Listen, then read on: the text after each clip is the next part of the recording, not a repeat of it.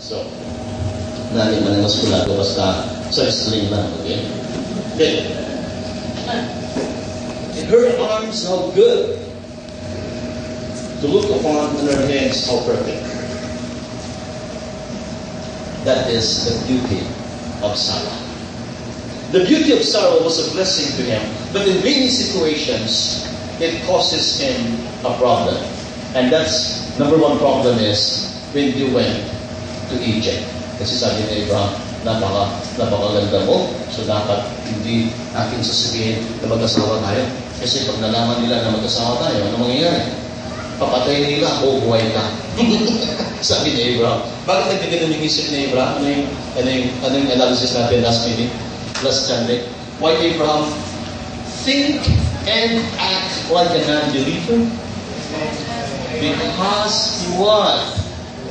He left his tent and his altar. Every time Abraham left his tent and his altar, then he think and he act like a non-believer. Okay, Sarah the beautiful. Now, next we have to go to the next slide. The life of Sarah as a wife and as a mother in the aspect of her weaknesses. The Abrahamic covenant of grace began in Genesis chapter 12. Then, the call of Abraham is in Genesis chapter 12. The call has no explanation, but only confirmed by what? By a promise. Listen, if you're here, you will know. The call of Abraham has no explanation at all. Genesis chapter 12, verses 1 to 3. God called him from the Ur of Chaldeans without explanation. Just go and leave your country, okay? Leave your kindreds and go to the land I will show you. There is the calling doesn't command. The calling is purely with the grace of God. The calling has no explanation, but praise God, every time God is calling His people, then it is being confirmed by what? By a promised blessing. Everybody say blessing. Wow.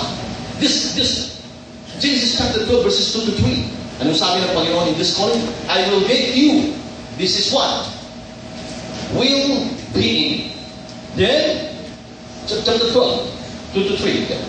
I will make you. Will being. I will bless you. This is what? Prosperity. I will magnify your name. I will make your name great. This is what? Prominence. I will bless those who bless you. This is what? Loyalty. Tama si Isa. I will curse those who curse you. This is what? Security. Palakpakan po natin ang Panginoon. Praise God.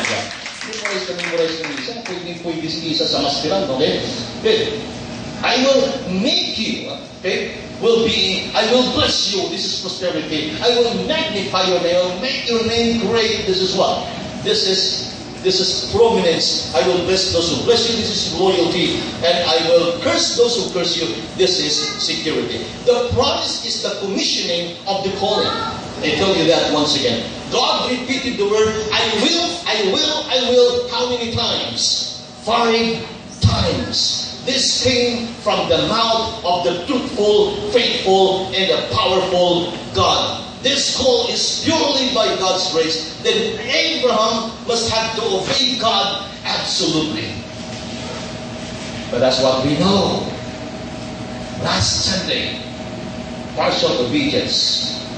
Abraham have obeyed God in this call partially. And partial obedience simply means what?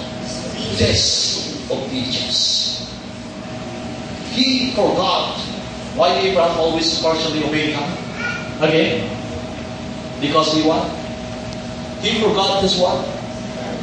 His sin and his altar. Don't forget that. It's so difficult to obey God absolutely if you don't have with you the principle of a tent and the principle of an altar. This time, Abraham was 75 years old.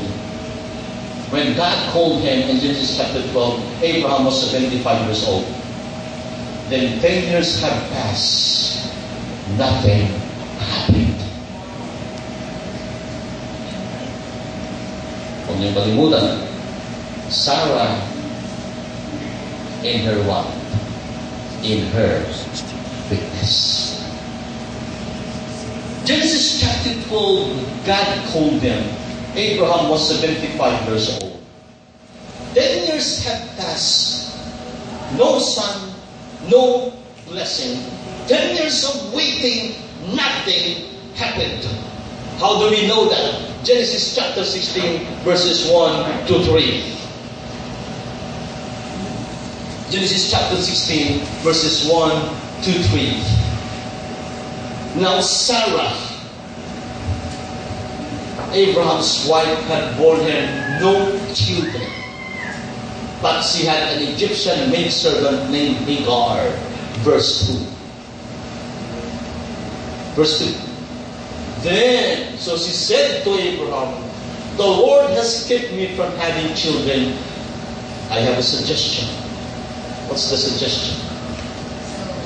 Go, sleep with my maidservant.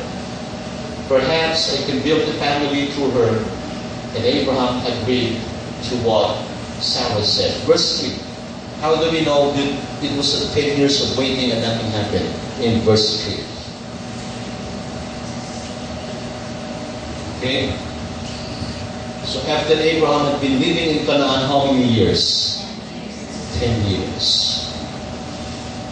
10 years of waiting.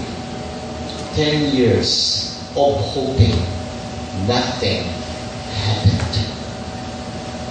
Now what is the first weakness of Sarai as a wife and as a mother? Ano yun na kanina doon sa agabi? Sarah was so impatient in waiting on the promises of God. Anong sabi ni Sarah? Honey, 10 years na, wala pa rin nangyayari. 10 taon na. Okay. 15:6. 15:5 to 6. Chapter 15:5 to 6. Ganyan. Chapter 15, verses 5 to 6. The Lord confirmed His promise to Abraham and to Sarai. 15.